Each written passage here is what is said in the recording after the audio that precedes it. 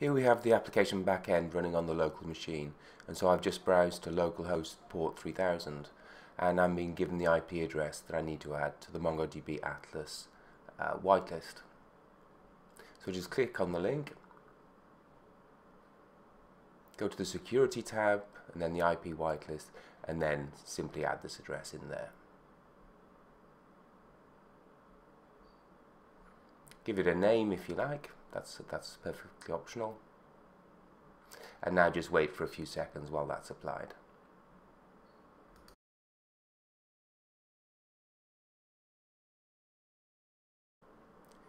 Now we go back to the clusters tab, choose our cluster, click on connect, and from within there we can scroll down and copy the connect string or the URI.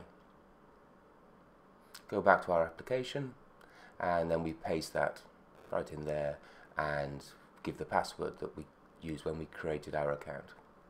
Change the database name to production, and now we're ready to start. First of all, let's change the collection name, and we'll just use people as a collection name. Let's add, say, 30,000 documents. Then a few seconds later we should get a message, whether it be an error or success.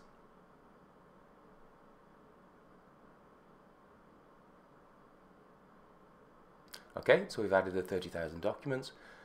Let's count the documents to make sure, and that agrees that there's 30,000. Now we run a query on there to get a sample to see what kind of documents are in there. And we scroll down and we can see a typical document here. So let's take the gender attribute, and then we'll use that attribute for the actual pattern that we're going to use for the bulk update. So the gender and the value of male. And then we have to put the actual bulk change we want to apply to all of the matching documents.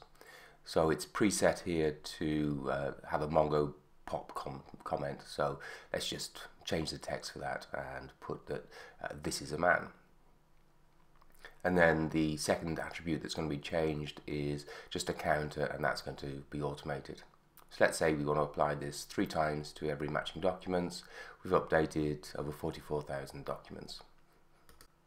And if we resample the documents, you can see that that attribute has been set and the counter has been increased 3 times.